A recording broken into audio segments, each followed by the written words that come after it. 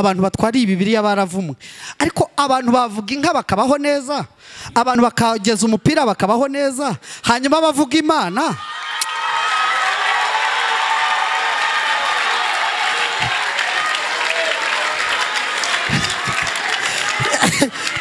Kinyi ubu abavuga Imana nibo bavumye, ubu abantu bavuga Imana nibo bavumye, bafite umugisha. Turi abanyamugisha, turiho none tuzabaho n'ahazaza, nimukomere ku Mana yanyu. Nuko Bibiliya iravuze ngo nimushake. Yararimo akaza kabishuti nawe ngo niwe wenyine wicaramo ukamera nk'igiti kirambije mu mugezi. Igiti kirambije hehe? Mu kivu. Hari ubira ikivu kizakama, hari izuba ryava kigakama. Buriya rero ngo umuntu wagize umugisha akinjira mu Witeka, ngo abacometse imiziye mu giti, abacometse imiziye mu kivu hari, hanyuma ngo akivomera.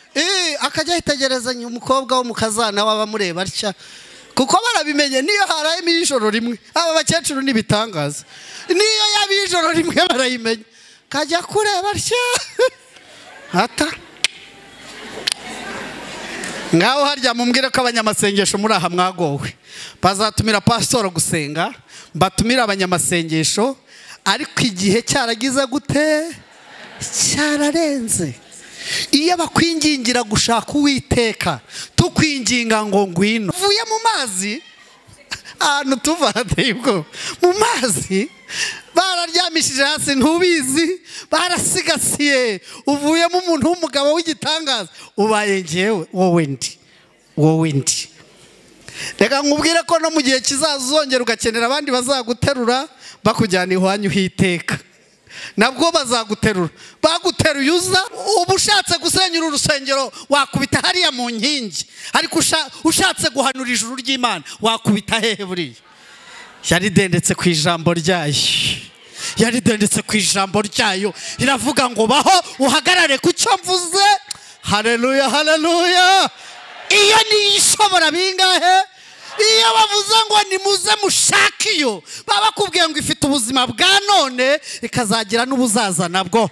No muri ya metero ho tuzaba turi kumwe, abandi bose bazaza. Baramukije mu izina rya Yesu. Amazina nitwa Jean Pierre Mutuyemungu. Nejejwe n'Imana kuba hano, muri inshuti, muri abavandimwe beza, by'umwihariko kuba mu gitaramo cy'aba basheri ba Yesu. Haleluya, haleluya, haleluya. Ni inkoramutima za Yesu, ni inshuti za Yesu. Imana yakoze kudutegurira ibi bihe byiza ngo dutarame, kandi igitaramo gifite insanganyamatsiko ivuga ngo namwe muze twegerane tuze gufatanya gushaka Uwiteka, bigishoboka ko agira gute, bigishoboka ko abonwa. Murankundira turasoma Zaburi ya 46. Zaburi ya 46 ni indirimbo ya bene Kora, turayisoma hanyuma tuze no gusoma muri Yesaya ahateguwe. Haranditse ngo iki? Zaburi ya 46 handitse ijambo rivuga ngo Zaburi yahimbiwe umutware w'abaririmbyi ni ya bene Kora, babwirisha inanga ijwi rito n'indirimbo. Imana niyo buhungiro bwacu n'imbaraga zacu, n'umufasha utabura kuboneka mu byago no mu makuba. Nicyo gituma tutazatinya naho isi yahinduka, naho imisozi yakurwa hayo ikajya imuhengeri, naho amazi yahorera akibirindura, naho imisozi yatigiswa no kwihinduriza kwayo. Amen. Haleluya. Murongo wa 8 uravuga ngo Uwiteka Nyiringabo ari kumwe natwe. Imana ya Yakobo ni igihome kirekire kidukingira. Imana ishimwe.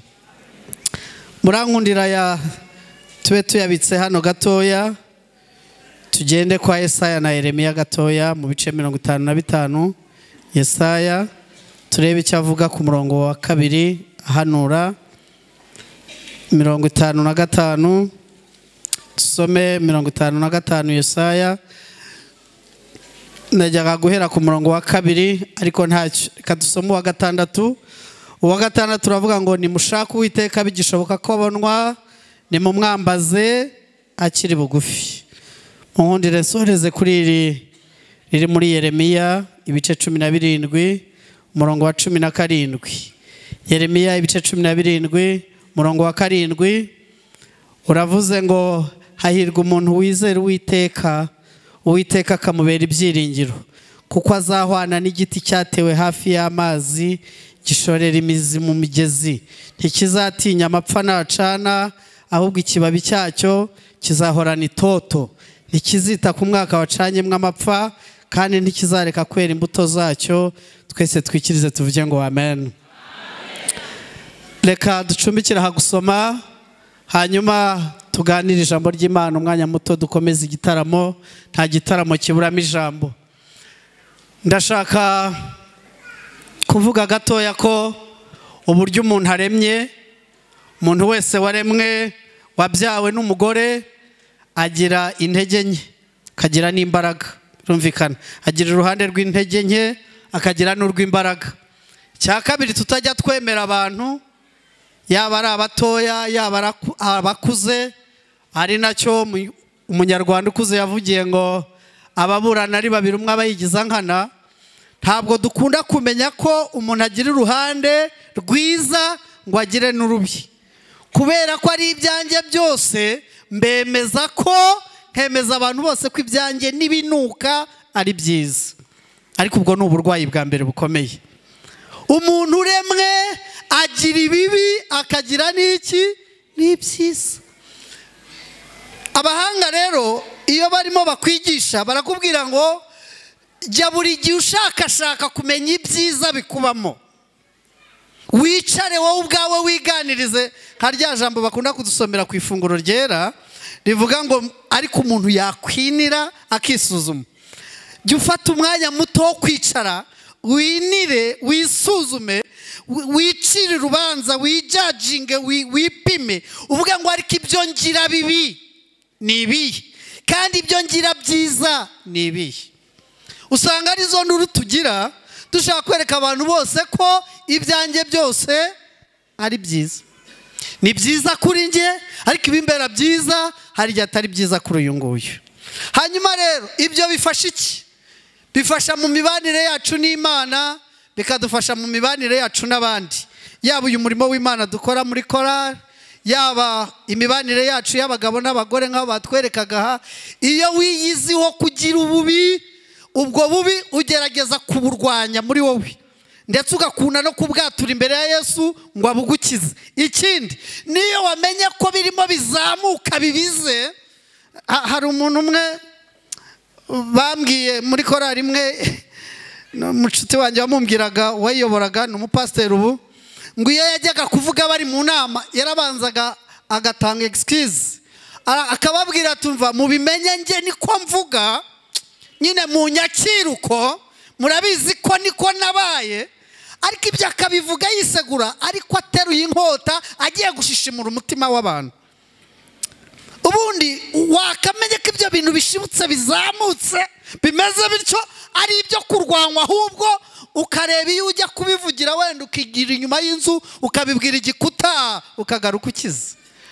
Ntibuzi kugira umujinya mwinshi ku buryo waterura televiziyo cyangwa waterura umuntu ugakubita hasi. Iherero ugende hanze uterura amabuye wenda uhondagure hasi bishire ugaruke.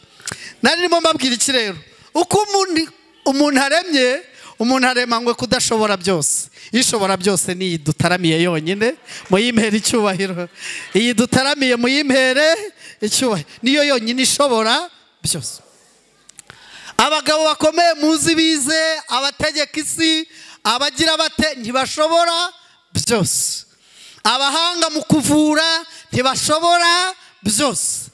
Abayarize kuvura ugutwi ahanga akakuminuza rwose akispecializa muri, ariko nawe yarwara ijisho agakenera abagira gute barivura. Kandi ugutwi n'ijisho bigize biti, burari si abaturanyi ba hafi. Yakenera uw'iryinyo nawe umuntu arakura agakomera akabigitangaza gakenera abamurinda, gakenera abamutwara, gakenera byose, kandi ahantu umuntu adashobora byose kavuka gateruwe katabona. Nimurebe uko kaza kanyigira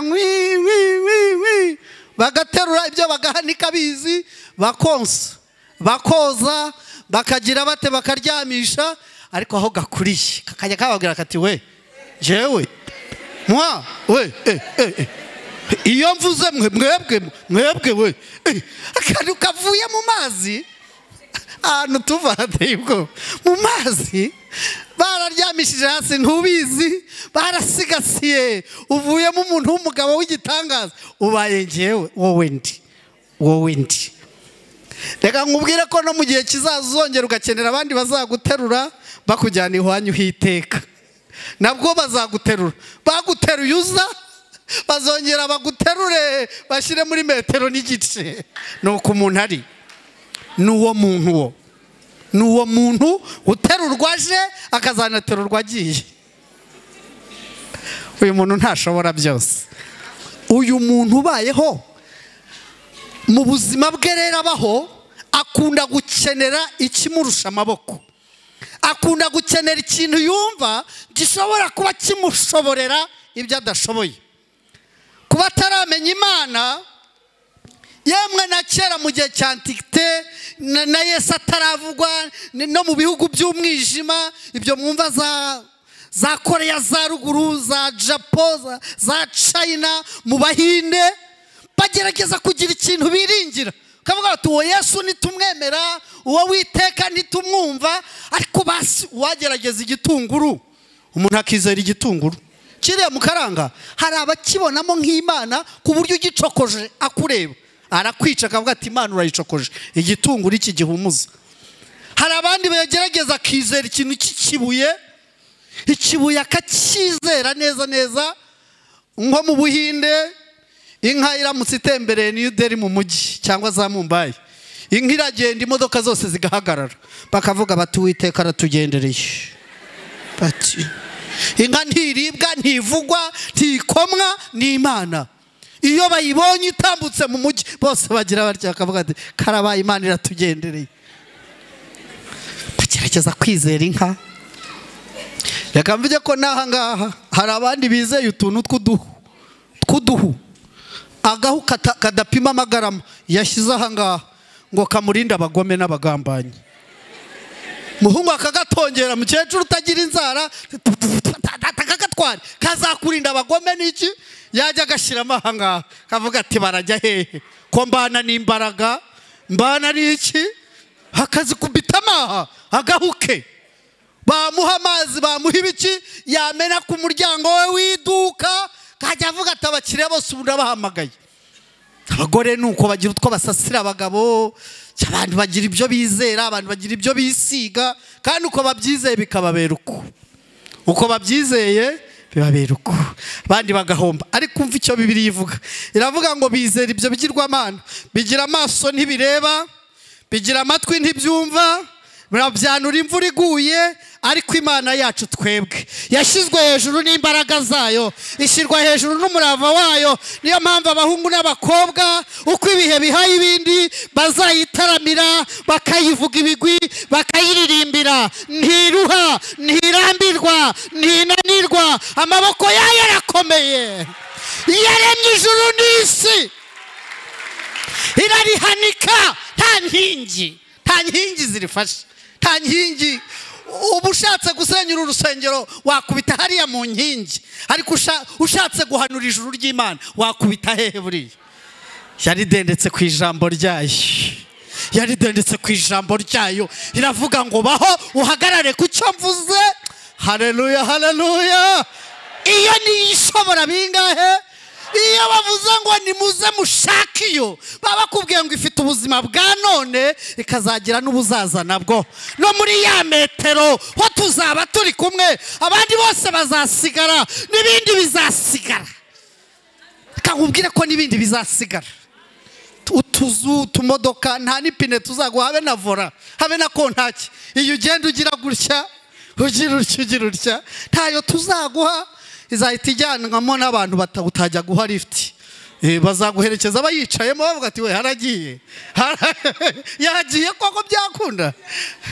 Hari umugabo nzi wapfuye mu myaka yashize, abantu bamwe bari barahunze kubwe, yari umugabo mubi cyane nk'umugome. Iyo yagushakaga yara umunsi yapfaga abantu bose bakajya babazanya ngo se nawe yapfa.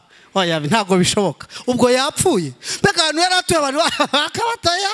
Oya shari, intare ntawayikora mu jisho, muze gucunga ko nta muntu wajyaga agera iwe. Hari hameze nka Guantanamo, buryo hari hubatse, ntawarebagayo, ntawaciraga, ntawakomaga. Ariko ikintu ndakunze, ajya gupfa uriya kugira umugore wizera ntako bisa. Uwo mugabo w'igisebe umeze gutyo w'umugome, yari igisebe, yari mubi. Umugore we yaramuririye, aramutakambira ngo agere ku munota wa nyuma, ngo arabaza ngo ariko babandi nitaga abasazi ubu naje nkabahamagara bakaza bakagira icyo bankorera. Yarwaye kanseri y'ubwonko, bajyana mu Buhinde. Bageze mu Bubiligi, Abahinde bananiwe, Ababiligi baramubwira bati tabaranya usubire mu Rwanda, niba hari utwo watunganya udutunganye, niba hari utwo ushyira ku murongo, we kuzirirwa urushya abantu bagutwara uri umurambo. Ageze n'aharyamye mu bitaro muri Kanombe, ibaze muri Kanombe, ngo arabaza ngo ariko amafaranga nakoreye navunikiye ntacyo amariye ahangaha, yongera gukenera Uwiteka. Ariko haleluya. Batumaho umusaza wacu twagiraga Pastor Boduwe, duhaga ubuhamya, aragenda aramwatuza. Buriya bagore mupfa guhunga ingo ngo abagabo banze guhinduka, ntabwo muzi umurimo muba mutaye. Bagira uwo mugabo w'igisebe w'umugome utaguha n'ijana kandi amafaranga yuzuye, ariko habana n'ijambo Uwiteka yavuze kugeza igihe amuhesheje ubugingo buhoraho. Mwagiye murwana intambara nziza kugera ku iherezo koko mukaba abantu b'abagabo. Imana ibampera umugisha, Imana ibampera umugisha cyane. Haleluya. Iyo bavuze kumushaka bigishoboka ko abonwa, nuko hari igihe bitazaba bishoboka. Ahambere nasomye, naritinya iryo jambo riri mu Migani, yambwiye ngo kuko nabahamagaye mukaninira mukagira gute, we turaza kugukenera mu kanya uzamenya ibyo ari byo. Kigwe gukina ku mubyimba, icyo watinyaga kigize gute, utangiye kuvuga ngo ndagira nte iyo mbimenye hakiri kare. Ubwo duheruka kujya kubyara umwana wacu dufite mutoya, nahuriyeho n'umwana w'umukobwa ukiri muto, katubabwira gushaka Uwiteka bigishoboka kwabona. Uwo mwana ari hagati y'imyaka nka 17 na 18, arangana n'aba beza baraha barimo baririmbira Imana. Hanyuma dusanga kararwaye aho, papa ari hanze n'umusaza mwiza, ariko nyine tuza kukegere se kurwariye mu bamama batwite babyaye, wowe byagenze bite? Kaza kutumenera ibanga rero. Atubwira ati mubona nagize ibyago, natewe inda. Natewe iki? Inda. Ariko ikibazo cyabaye ubwo yavagamo, nagize n'ikibazo, nyababyeyi bayiteruramo yose. Ngo ninyi bateruyemo ikizatuma byara, bagiteruramo ku myaka 10 n'ingahe. Ubu hano iba yaraje kubapfuka ihema, ibi murwana mutera uturenge musohokamo. Ayiwe, ubu turi ahantu turinzwe, nubwo tugenda mu mubiri usanzwe tugaragara, burya turahishe, turi ibintu bita, tuba muri kava, tuba muri bya burende, tuba ahantu hakomeye. Haleluya. Tuba mu burinzi bukomeye buteye ubwoba, turahishwe. Imana niyo buhungiro bwacu. Ayiwe, turahishe, burya tugenda tutagaragara, isi ntidukoresha ibyo ishaka.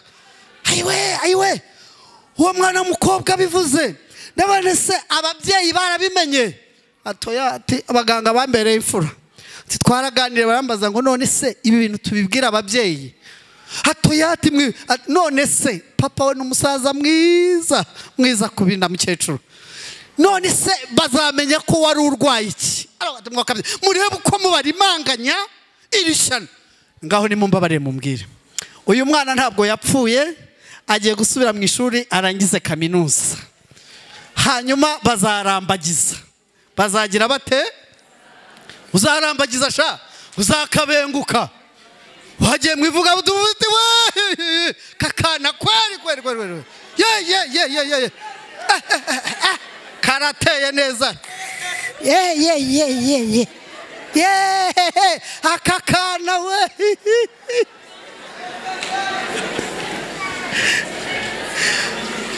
ingorane zimwe uzagira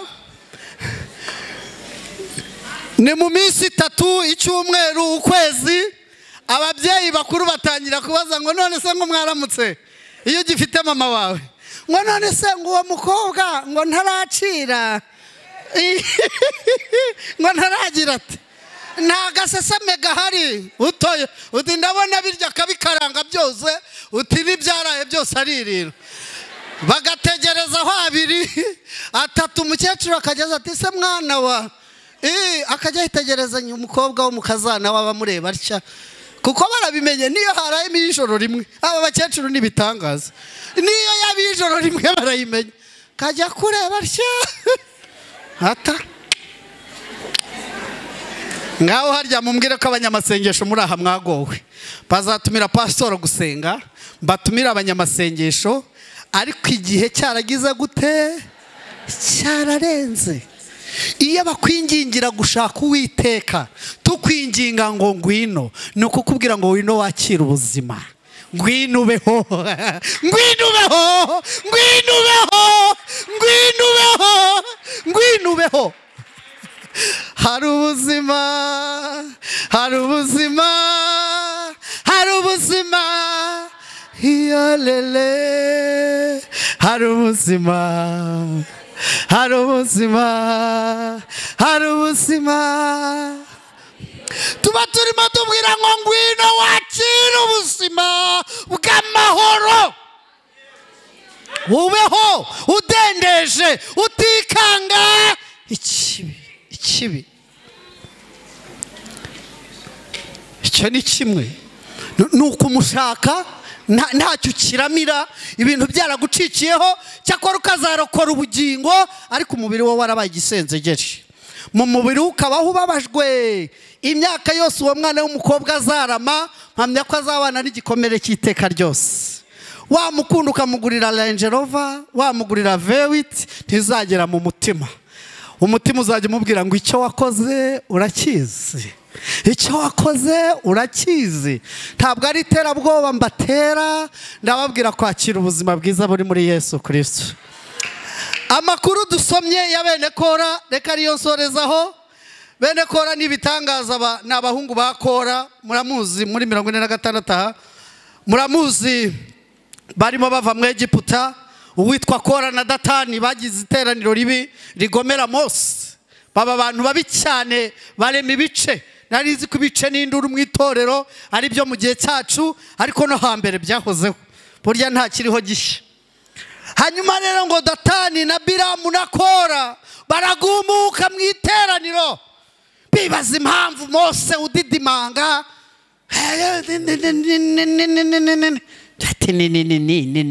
uyu ni biki ariko nibaza ibyo yahuye nabyo kwa risi yamukubise uraza ubwo abandi bana umuyaguza tukabahungisha tujya muri Beriso we bakamujyana mu rufunzo ubwo umugambi w'Imana urumva ahantu tunyuza no mu rufunzo kakaba muri iyo mbeho n'umusonga mwinshi kuba nta paralise ahubwo turabishimira Imana kuba nta musonga wagatsinzemo ni umugambi w'Imana ariko nubwo nyine katapfuye kahavanye ikintu isi ni kwigira yahavanye ikintu kajya didimanga ikindi ngo itoranya Aroni umuvandimwe ngo bajyane harangije na Miriam akaba umuririmbyi ngo baravuga batari ko aka kazu hagatsinda umuntu didimanga cya kabiri yashatse umunyetiyopiya kazi harya aba bantu nibo bagukorera Uwiteka ngo bararakaraye kandi ngo barabarewe baravuga ati natwe ibyo kwaya twabikora ibyo ngo bagumura iteraniro ariko iteraniro riragumuka iyo makuru muzayesoma ngo Mose umuntu w'Imana Bibiliya iravuga ngo yari umugwaneza kuruta abantu bose bo mu isi Imana ihabwa icyubahiro ngo arangije atumaho reka nihute cyane ngo abatumaho igihe yabatumagaho ngo yahagaze ku muryango w'ubuturo bwera hagarara ku ihema ngo arangije abaza Kora n'abavandimwe be ba Datani araza ati koko nimwe mugumuye abantu, nimwe murimo muvuga ayo magambo mabi, ngo baratukana ku rwego rukomeye, ngo bavugaga amagambo mabi asharira, bakongereza uburakari Mose, ngo ababwira ijambo rikomeye, aravuga ngo uyu munsi ni mupfurupfu abandi bantu bigeze bapfa munsi y'ijuru. Uwiteka arabataramhamagaye, kozi w'Imana yari amaze kurakara, aravuga ngo ni mupfurupfu abandi bantu bose bapfuye. Uwiteka araba atarampamagaye, biramenyekana. Ngo arangije atanga itangazo, yaravuze ngo abari mu ruhande rwa Kora, abari mu ruhande rwa Datani na Abiramu, muraherera mu ruhande rwabo, hanyuma n'abashaka kuza mu ruhande rw'Uwiteka nabo yahamagaye ari we Mose, namwe munyegere. Hanga baravuga ngo bene Kora bari abana bamwe batoya, ngo bakwitegereza se bakamureba ukuntu ameze, aravuga ati papa tukuzi uri umukristo, ntabwo twari tukuzi umeze utya, akwigendera. Si ngombwa gufatanya n'umubyeyi igihe yayobye, ngo ni ukumwubahiriza. Oya, ngo baracomoka, bamwe bigira ku Uwiteka, bigira ku ihema. Ariko haleluya, bigira hehe? Bigira ku ihema, baragenda barihisha bati reka turebe. Ubwo bahagararagayo rero, ngo ibyo Mose yavuze, aho Kora yarari n'abana yasigaranye n'umugore n'abandi bantu bari baraho, ngo ubutaka bugira butya, ngo hamanutse igishyitsi kiraza, ubutaka bugira butya burasama. Kora n'abana n'ibindi byose n'amatungo n'ibintu bye byose biramanuka birokerayo, ubutaka burongera buriye bumba, n'ibyatsi birongera biramera, n'ibiti bikomeza gahunda. Biha Imana icyubahiro, biravuga biturera burakiranuka, abapagani bapfanye ibyabo. Itegeko riravuga ribwira Mose nabo bari kubuti, ntihagire urira abanyabyaha. Ngo duhungu ubwo twari duhari, ubwo twari turimo turirimba zaburi rero, uburyo baje kubaho n'ibitangaza, kuko babayeho nk'ibicibwa, batagira gakondo, batagira umuryango, ariko ngo bashaka impano nziza yo kuririmbira Uwiteka. Ngo abana mu gihe cy'ikorasi, mu gihe cyo kuramya, bakaba ba mbere mu kuririmbira Imana. Ngo Isiraheli yose, abantu bose babyemeranyije, baravuga ngo aba bana nimubashyire mu nzu y'Uwiteka, bajye babaho bamuririmbire. Natwe twiyemeje imiryango yose kuzabatungirayo. Ntukajya upfira iyo ngiyo, ntukajya upfira iyo. Hanyuma rero mu kuririmba kwabo, niba baririmbye baravuga ngo Imana niyo buhungiro bwacu, icya kabiri ni imbaraga zacu, icya gatatu ni umufasha utabura kuboneka mu byago no mu makuba. Baravuga ngo nicyo gituma tutazatinya.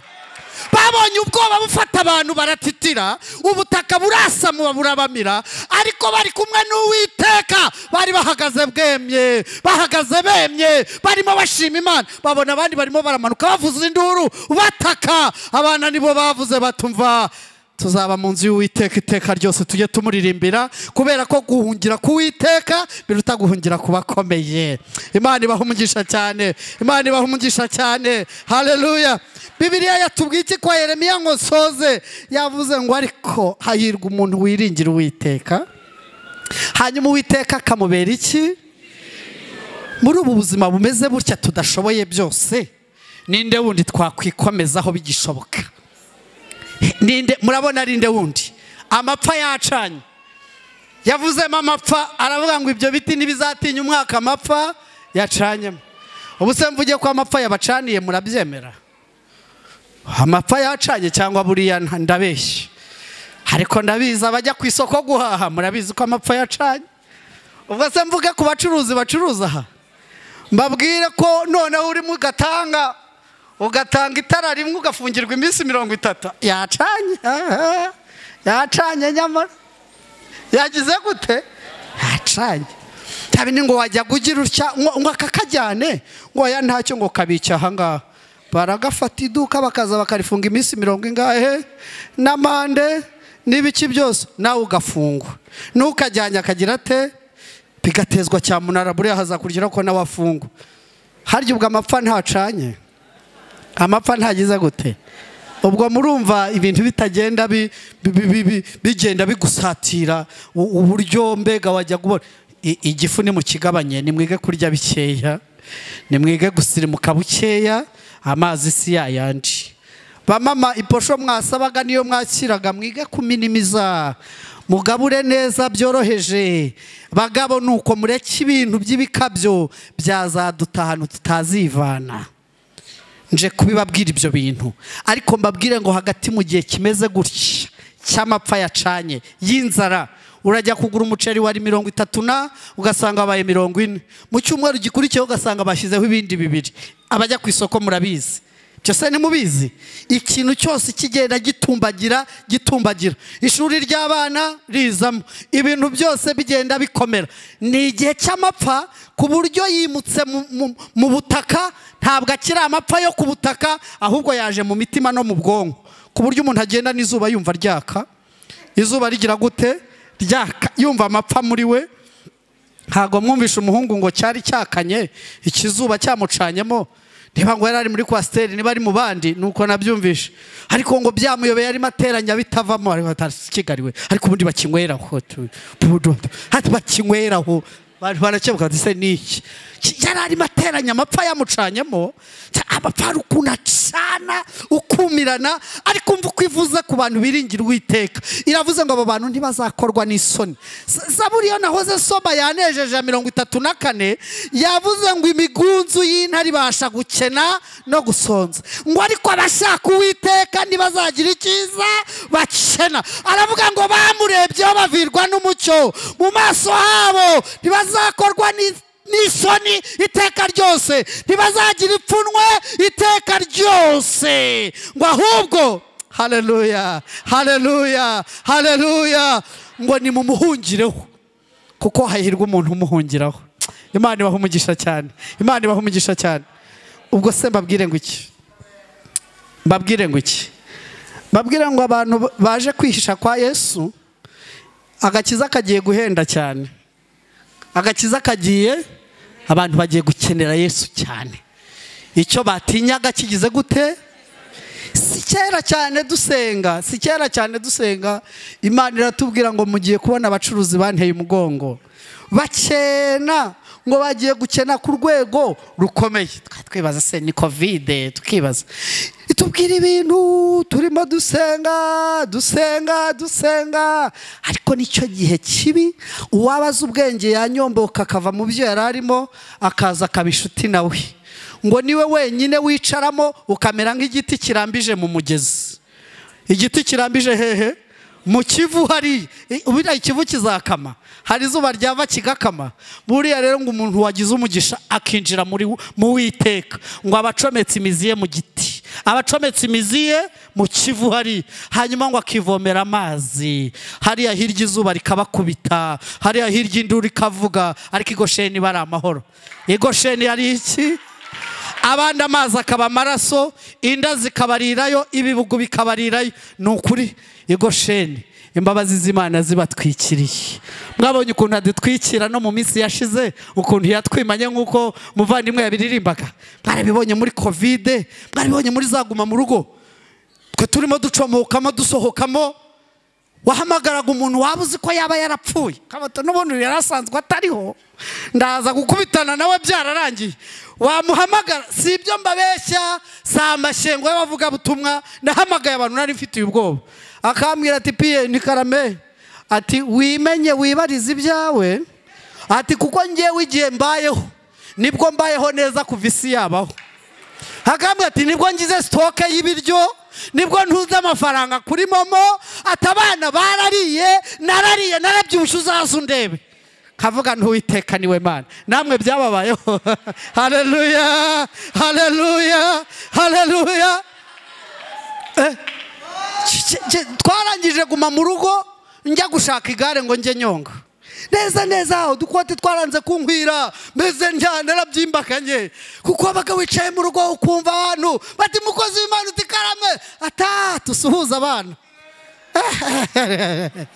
Havuye hari umunsi umwe nabwiye umudamu, ndamubwira nti ngiye gukora agashya muri yaguma mu rugo. Imwe yari ikaze cyane, mpita mpamagara umumotari nyabona mubwira gura inkoko, nshakira inkoko aho nziza nzasohokana ishimwe muri guma mu rugo, ko nagaburiye abana inkoko, ungurire n'imbuto z'abana. Ndabona ibintu Imana irimo ikora bitoroshye.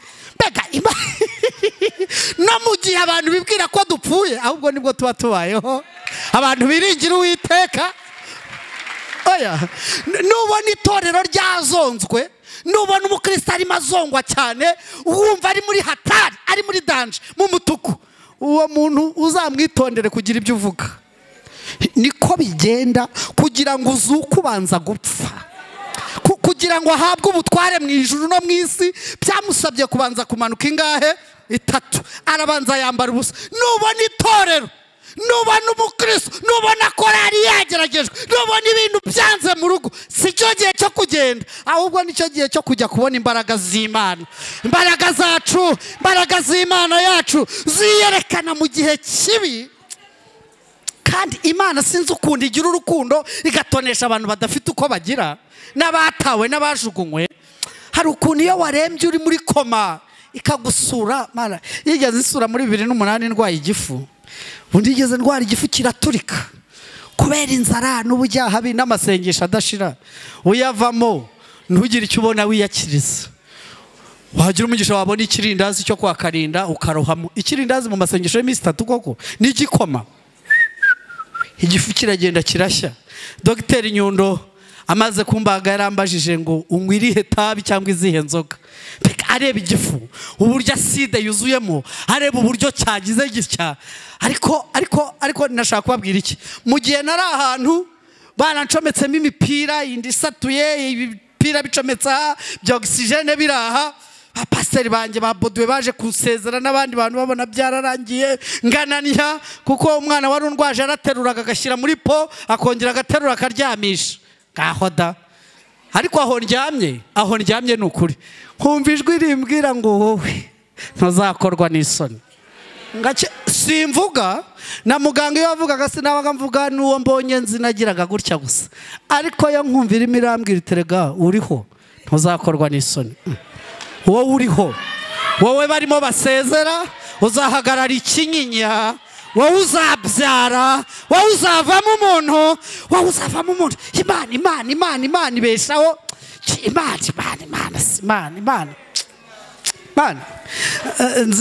nziranye n'umutware w'uyu mubyeyi Pastor Zigira inshuti Michel.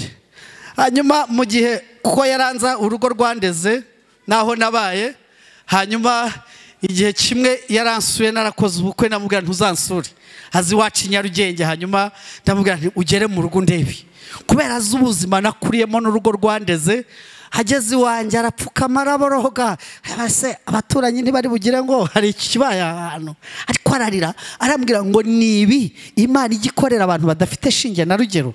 Kugira ahantu mba aritegereza arareba abona ibintu biri kuri gahunda. Mbega hari igihe abantu bagira ngo abantu batwari Bibiliya baravumwe, ariko abantu bavuga inka bakabaho neza, abantu bakageza umupira bakabaho neza, hanyuma bavuga Imana.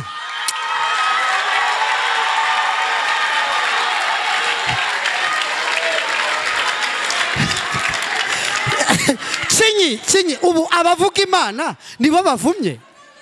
Ubu abantu bavuga Imana nibo bavumye. Bafite umugisha. Turi abanyamugisha, turiho none tuzabaho n'ahazaza. Nimukomere ku Mana yanyu, nuko Bibiliya iravuze ngo nimushake Uwiteka igishoboka kwabona. Amamagara yari yambwiye ngo ntukajye wirirwa uvuga ngo uri imfubyi. Wowe nturi imfubyi, genda ube mu byanjye nanjye nzaba mu byawe. Sigariwe nanjye ndagenda burya mbijyamo mbirambyamo. Buriya wampamagara kubwiriza babiri mbasengera nk'uzabwiriza igiterane cyo kwinefaguza ngo ni mu cyaro, ngo ni ntuza, simbwiriza amakote, simbwiriza imodoka, mbwiriza abo Yesu yampaye. Muvuge ngo amen. Hanyuma iyo mbikoze neza nawajya mu byanjye.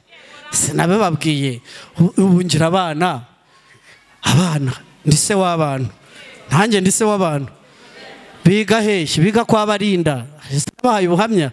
Biga kwa Barinda hariya muri Glory niho ntuye. Umwana umwe yigishura ngahe ubwo? Glory umwe yishura 250 ku gihembwe. Ubwo si 750 n'ibikoresho si miliyoni. Hanyuma njya mubaza ariko ubu iyi miliyoni kere y'ujya umvumbyaho basukampa n'ay'ibirayi basinzara ntiberanyije kuriya ngo mbe nararwaye igifu. Abana hari igihe babona inkovu bakamira ati papa bati wabaye iki? ibintu byabaga bikaze zini inkovu z'amateka ariko itwica ibifite biba bihari buriya niyo utayibona no mu gihe utayireba imbere hari igihe iba yimuye ibirindiro igihe hakura inkingi ikabanza ikajya guhangana n'abanyegiputa ikabatera umwijima. Haleluya haleluya. Igihindukira ikaba ngiguteye umugongo ikajya gushaka umusozi uri imbere ya Zerubabeli. Hari igihe wowe wibura ugira ngo ntikikuvugisha irimo ivugana n'imisozi irimo ubwira iti we wiyita iki wowe wiyita iki. Hayiwe ibyawe Imana ibikoresha itegeko hari igihe ihindukira ikabikoresha itegeko. Iyo ibihamagaye biritaba hamagara ubuzima bukaza. Imana buriya utagira Imana agira iki buriya koko. Umuntu utizera Yesu abayeho ati niwe ukurera urakamuga ugenda ucumbagira n'ifiyeri akagukuza akakubwira ati nzagushyingira akakurerana n'abo ubyaye. Twese tuba ku mugongo wayo agira umugongo mugari. Yaravuze ngo ni koko nzaheka igashyira aha ngaha kandi nje sinzabacutsa ngo mbururutse zizarinda ziburuyenzi. Abandi mwese muracutsa iyo ntizaducutsa ntizaturekura iraduhetse turi ku mugongo w'Imana. Habera turi ku mugongo w'Imana bumbure ntacyo tuzaba turi ku mugongo w'Imana we. Reka dusenga Imana dukomeze twumva baririmbira Imana. Taje kubabwira ngo gushaka Uwiteka ni ukubona ubuzima bwa none ariko n'ubuzaza nabwo. Imana ibahe umugisha mu izina rya Yesu. Imana ibahe umugisha mu izina rya Yesu. Imana ibahe umugisha mu izina rya Yesu. Hari ubuzima ngaho genda ubeho ni ku Uwiteka avuze. Hajya bikoresha itegeko yakabikoresha itegeko ngo yarakabonye bagataye kwigaragura iriya. Harabasha nubwo wigaragura mu ivata so na nyoko bakwigaritse. Ubu hano haba hari abantu batazi base, hari abatazi ba nyina, hari abariwe na banyirarume, hari abariwe n'imiryango. Ariko yo ikakubwira ngo baho iryo tegeko ryayo rizakurera. Nujya undeba ncumbagiye aha ngaha uti yabesheje huriya nanjye zambesha yabesheje huriya nanjye zagira ite. Haba igihe nabonaga urupfu umwaka wa 2000 nari mu kadukuru kanjye k'inzu nabagamo kabazi ry'iki ndi umusore. Hanyuma ubwo abandi bizizaga umwaka inzara irandya kandi nari nyifiteyo iminsi kandi nkajya mbona ntizarangira. Wari witegereza nk'ahantu hano hari imisozi mu Mutara niho ushobora kureba ugaheza ahantu harehare ukajya ubona inzara izakomeza by'iteka ryose. Ukabona nta n'igiti cyayitangira, ukabona ntawe wahamagara, ukabona hepfo haruguru ukabona ntawe uhari. Ariko iyi ngiyi twiyegamije, iyi twikomejeho, iyi tubabwiri twaje kwamamaza abagabo n'abagore bari aha nibayibeshyera twese twabonye amaboko yayo, twabonye amaboko y'Imana. Abayabonye bavuge ngo amena. Ubwo se barahari nkanye ngo batere haleluya numve. Ntabwo twayishinja ibinyoma. Ezira yaravuze ngo amaboko y'Uwiteka ari kubayishaka bose ngo abagirire. Nta misozi nta n'inyanja nta bihe byabuze umugambi w'Imana. Nta misozi nta n'inyanja nta bihe byabuze umugambi w'Imana kuko guhora kubayishaka bose ngwiye. Ubika amaso gatoya dusenge. Uyu mugoroba ngiye gusengera abantu babiri. Numvishe nahawe gusengera abantu babiri.